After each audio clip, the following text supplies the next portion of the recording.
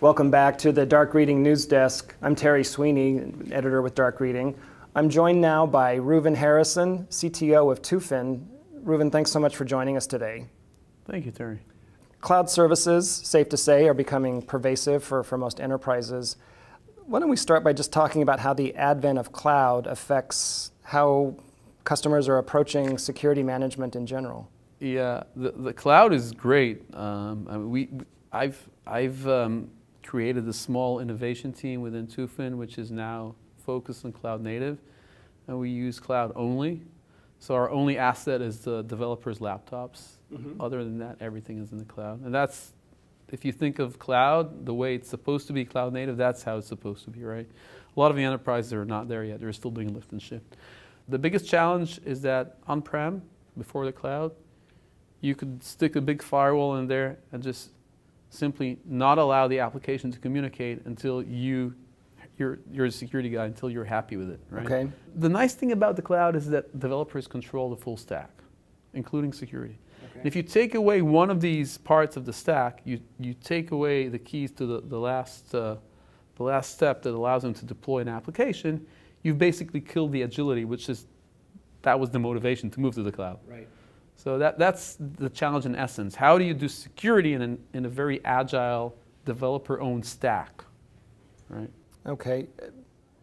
Still, while the cloud is supposed to simplify, it seems like many companies who start this transition to the cloud are still really struggling with it.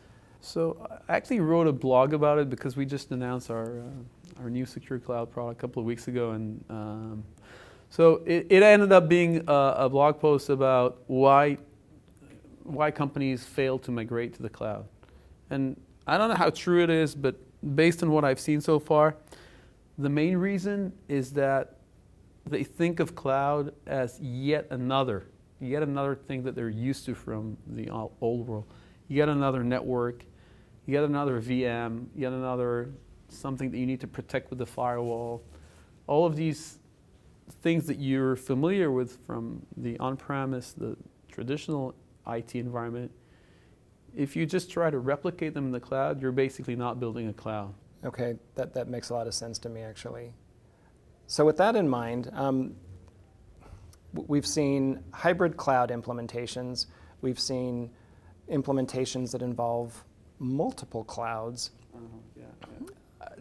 It feels like this is only going to complicate or exacerbate the problem you've just described. What's your sense of that? In the public cloud, there are 3 vendors that pretty much control the market, right? And they're all just about the same, right? Like one is better at some things, the others are better at other things, but they're all cloud platforms. They're all copying from each other. So there's this new concept of multi-cloud, which is, I don't know if it's a marketing concept or if it has any real value, but it's the concept of when you're building an application, you're using various elements from different clouds. So for example, if Google is good at machine learning, for example, you may do your machine learning in Google. Okay. If Azure is good in, I don't know what it's good in, like, I don't know, integrations with Office 365, you'll use these services from there. Whatever, right? Then your application is consuming services across the cloud. That's multi-cloud. And I've seen that mentioned by IBM, Red Hat. They're using that a lot. Maybe VMware. And also, you might be using services from your on-premise network. That creates a lot of connections across all these environments. So it's difficult to control, yet it becomes a bigger problem for security. And hybrid cloud is the older term that is basically just, I have on-premise and I have cloud. That's hybrid. Okay. But larger customers like ours, the enterprises, they have everything. Have all 3 public clouds and the private cloud and everything in between. So customers are going to make their cloud choice based on, as you've just described, the functionality that they need, the specific technical requirements, the strengths that the cloud providers themselves deliver. Exactly. Does the structure of their cloud materially affect the security approach that they then pick? Yeah. I don't think there's a big difference between the different cloud platforms, the public cloud platforms. in terms of security. Like one has security groups, the other one has application security groups, and the third one has firewalls. But they're all essentially the same thing. It's a virtual firewall in the cloud, right? The challenge is not technical. It's not in these differences between. The challenge is again, coming back to cloud. If you use cloud as another on-prem network, as an extension to your on-prem network, you're just not going to see the benefits. You're not going to realize the benefits of the cloud. So the challenge is to consider cloud as something different. I always call it cloud native. So when you're building an application in the cloud, you need to build it for the cloud. You can't just take an old application and put it in the cloud. And the only way to do that is by hiring developers, because the cloud was built for developers who understand the cloud. If you just take like an executive who says, we have a cloud-first strategy, that's just not enough, because nobody knows how to use the cloud. But if you bring in developers, they'll figure it out, they'll teach other people, they'll spread the methodologies that are needed in the organization, and eventually the organization will learn how to use the cloud properly. Okay. So in addition to bringing in developers, like what other steps could customers take to, again, improve both their experience of the cloud, but also the security of it?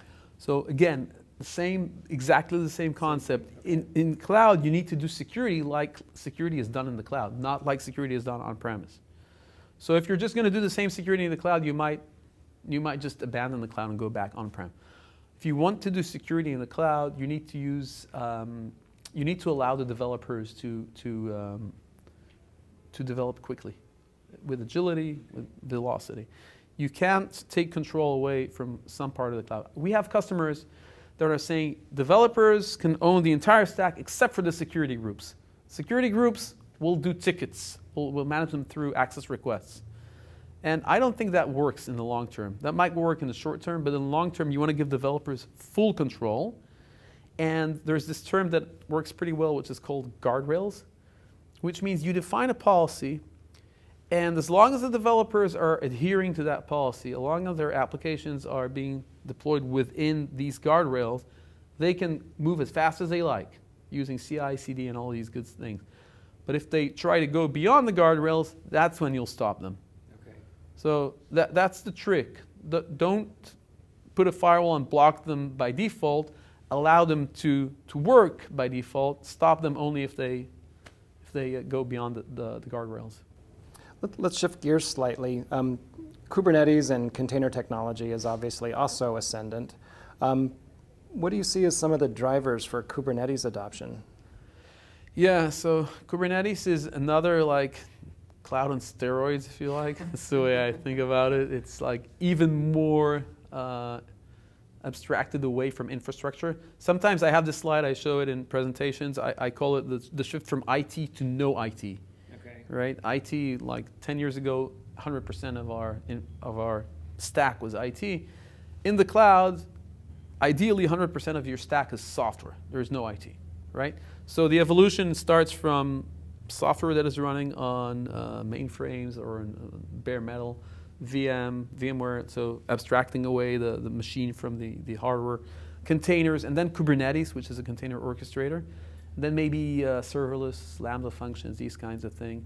So Kubernetes is almost at the edge of this evolution towards no IT. And the magic about Kubernetes is that it allows developers to focus on software and not on infrastructure. Reuven, great stuff. You've given us a lot to think about with regard to cloud and Kubernetes. Thanks for joining us today. Thank you very much. We've been talking to Reuven Harrison, CTO of Tufin. This has been Terry Sweeney for the Dark Reading News Desk. Thanks for joining us.